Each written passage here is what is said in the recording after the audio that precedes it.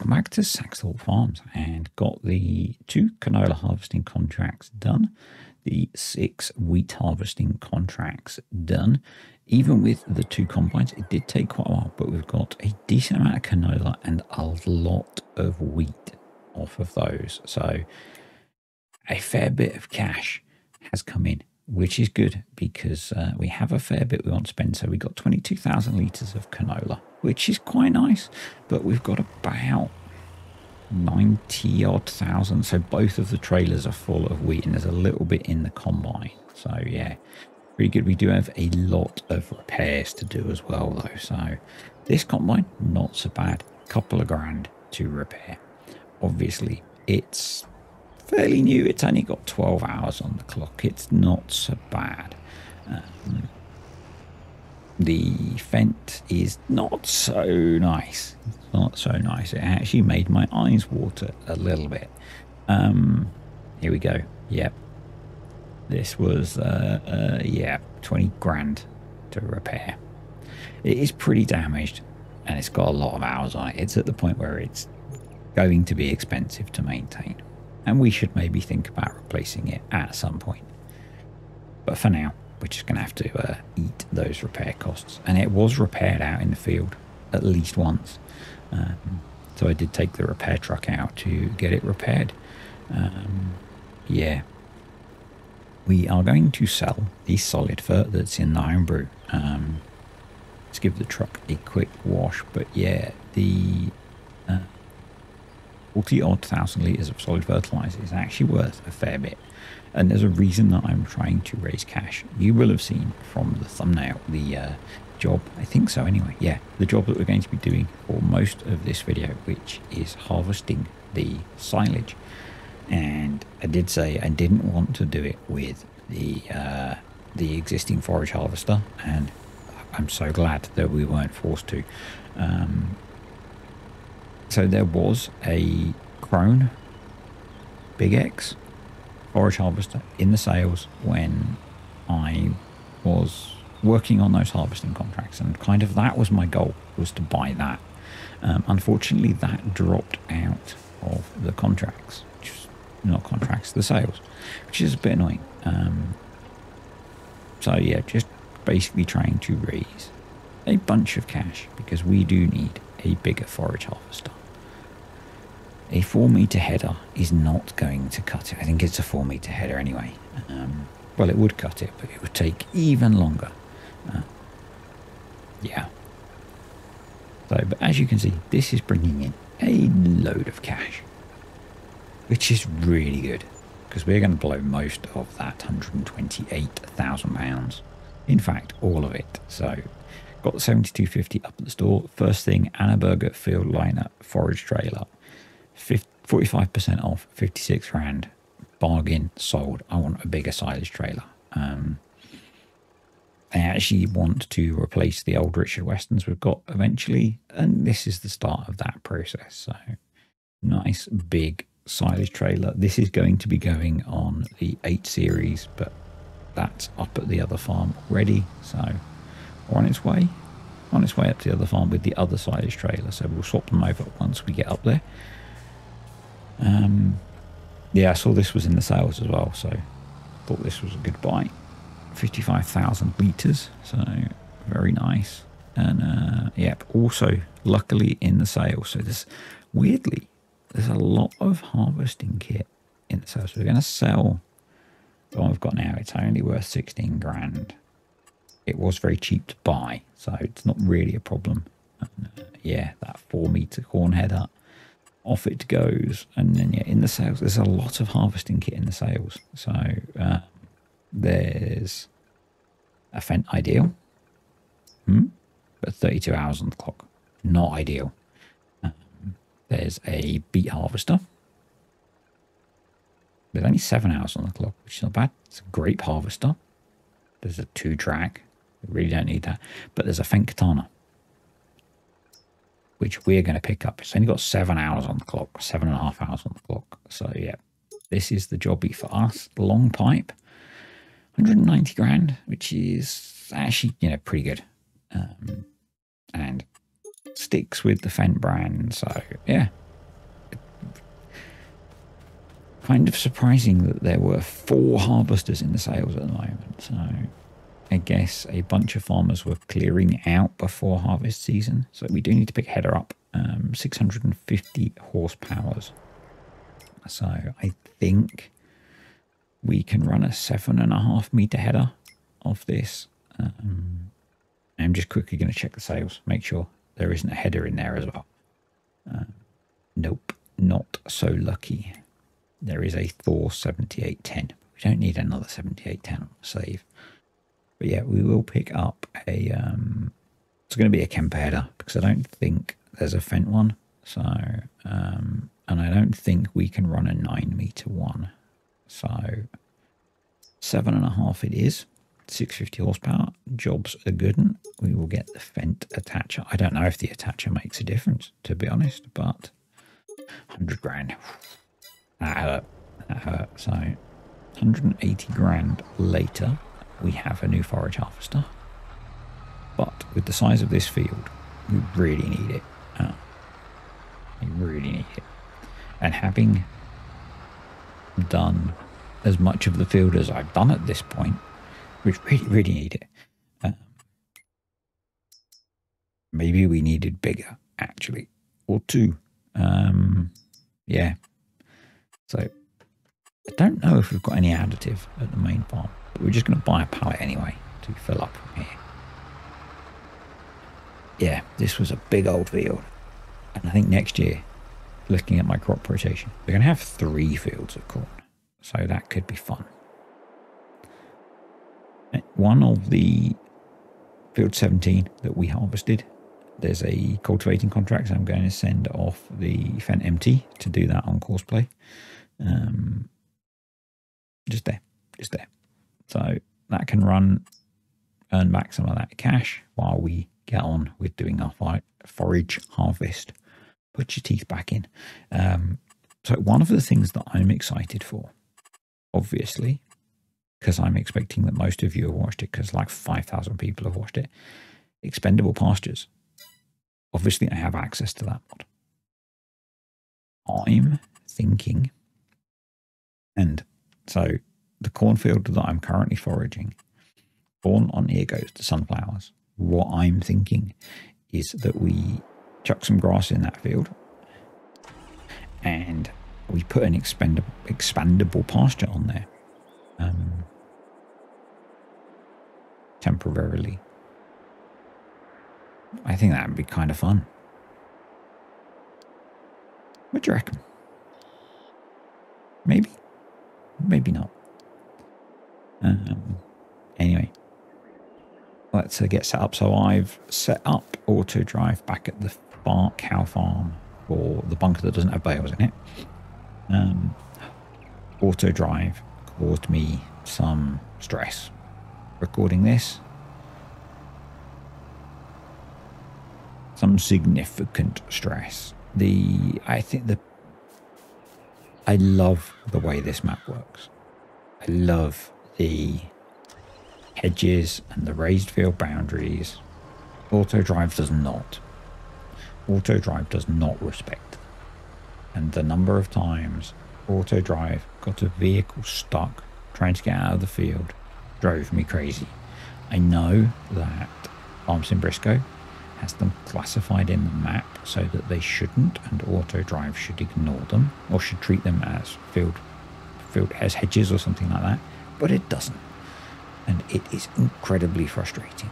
I persevered. I was very tempted to edit this trailer to hold like 200,000 litres and just get loads of it done. Yeah, it was so between that and so I end up getting courseplay running in the bunker, doing some compacting and leveling. It had some moments. I found the way to solve those moments was to tell it that the leveler that it has attached was 5 meters wide, not 4 meters wide. That seemed to help. So that seemed to alleviate that problem a bit. But yeah, none of the automation particularly wanted to play. And it was not the relaxing. When did I do this? I was mostly doing it on Saturday.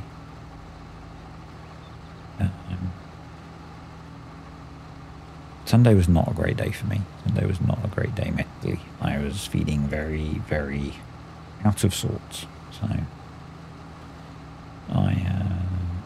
I recorded an expeditions video, and that was fun. That was a nice bit of fun. I got a lot of stuff done on Sunday, and then kind of got hit by a wave of tiredness and feeling a bit crap. So I didn't play any farm sim on Sunday. I contemplated it, so I fired up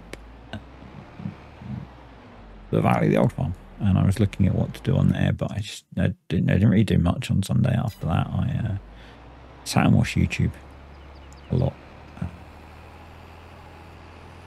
Pissed off Mrs. D a bit because I was in a bad mood, and yeah, it was great. Love Sundays, mate. No, I just wasn't feeling good. I was very mentally tired. I think I've said it a few times. The last week and this week at work are pretty hectic. As we race up to the end of the financial year, and I think my brain was just frazzled. So yeah. So I didn't really do much yesterday. Well, I did, but not this stuff. I did first cut. I technically first cut, so I'd already cut the grass out the front of the house. I hadn't cut the grass at the back because when I did the grass at the front, the back of the house was too wet. It's like we had the soil at the front of the house is very different to the soil at the back. The soil at the front is very dry and crumbly. But the soil at the back is very clayey and wet, and when I did the grass out the front, the back garden was like a swamp. It dried out enough at the weekend that I could cut it, sort of, so I did I cut it quite long yesterday, and yeah, so I did first cut of what we have as grass. On Friday, we got Guy to quote for replacing our damaged fence. That was tolerable. It was tolerable. It's about what I expected it to cost to get a bunch of fence panels replaced. In the past, we would have just got the fence panels and gravel boards delivered, and we would have done them ourselves. But with Mrs. D's health, that's not an option. Where I live, I don't actually have many real world in-person friends. It's kind of how I am. All of my work friends live very far away. My real life uni friends all live very far away. My Mrs. D is an only child.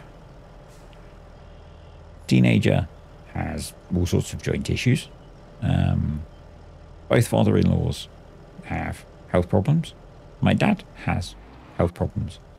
My brother-in-law could maybe help, but they live where my parents are, so they're like an hour or so away, and so yeah, I decided it was just easier to pay someone to do it. I actually don't think the cost of paying them to fit them is that much, and they're going to take all the crap away. So ultimately, I think it's worth paying someone to do it. So actually, I need to get those guys booked in, so it means I need to phone them today to do that. Yeah, so anywho, we're making progress. So we're making progress. We're on the second headland. This field is huge. This is a field that would be much better suited to a crop rotation that didn't include foraging. And that brings me on to something else. So I actually went on the GitHub for crop rotation to see if they had, and they don't. And then I wondered if they had an offline spreadsheet or tool for calculating crop rotations, which they don't. But someone had asked on there for a feature to add in extra columns like we had in FS19. And I added to that request. So if they can't do that, can they just give us like a spreadsheet on offline tool so you can calculate more crop rotations? Because what I think we need to do is, we've quite a lot of fields, is have 2 crop rotations. Because I would quite like our bigger fields to have crop rotations in them that maybe don't have foraging, and that maybe just have like combinable crops, so that we can work quicker, I think. And I would also like to start mixing in some of the root crops. Probably in the next year we need to be able to afford a root crop harvester, but I think we're at a point where we could probably do that, particularly with that homebrew going. So yeah, the alternative is I just have to go create a blank save with crop rotation in it, make the crop rotations, screenshot them, and save them on my computer. That's an option. I can do that. That's fine. Because I would like to mix in the root crops. I'm wondering if we can do it so that we can plan within our crop rotation, double cropping, and still get good results. Yeah, so I just need to have a big old play with crop rotation. But as I worked into the night-ish, not that late, but needed to stop to feed the cows. So that's what we're doing now. I had to move the belt system out of the way that I was using to load maize silage, so we're using the telehandler. I'm kind of keen actually to get to trade the telehandler. I don't like this one purely because it has control groups for the doors, and that means that when you want to attach or detach something, you have to select through things to be able to alternate between detaching and moving the arm. Don't like that. So it's very minor, and normally it's not an issue because normally we don't put the bucket on, but it just bugged me a little bit, just a little bit.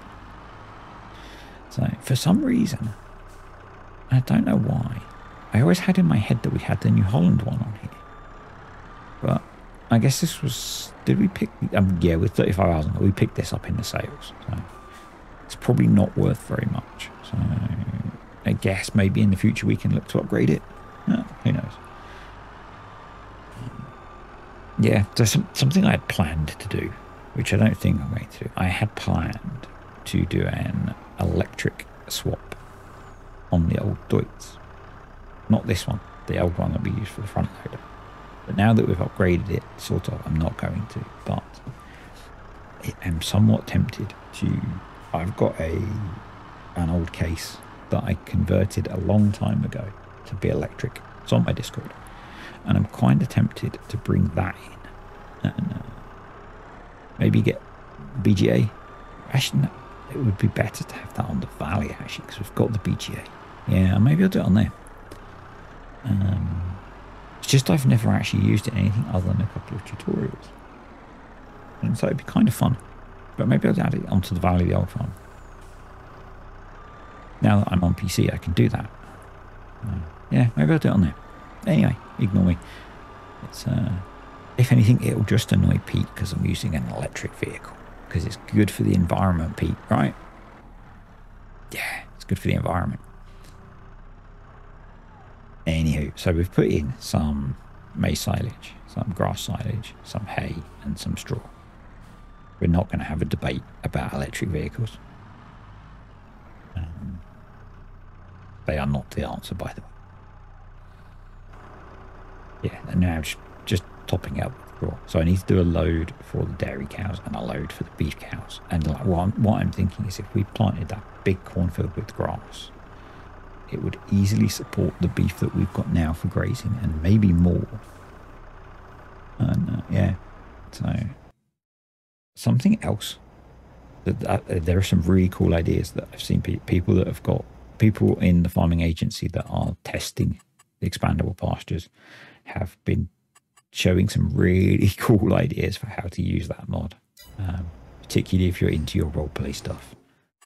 So yeah, it's very, very clever. Very clever. Right, let's get some cows fed and then we will crack on.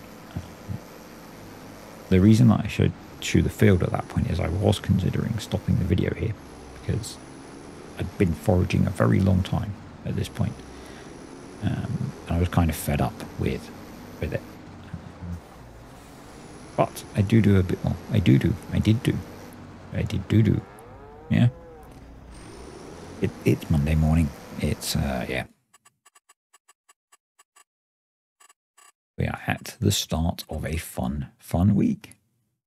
Yeah, so that's the crop rotation. So you're going to corn into sunflowers, and we check the planting schedule.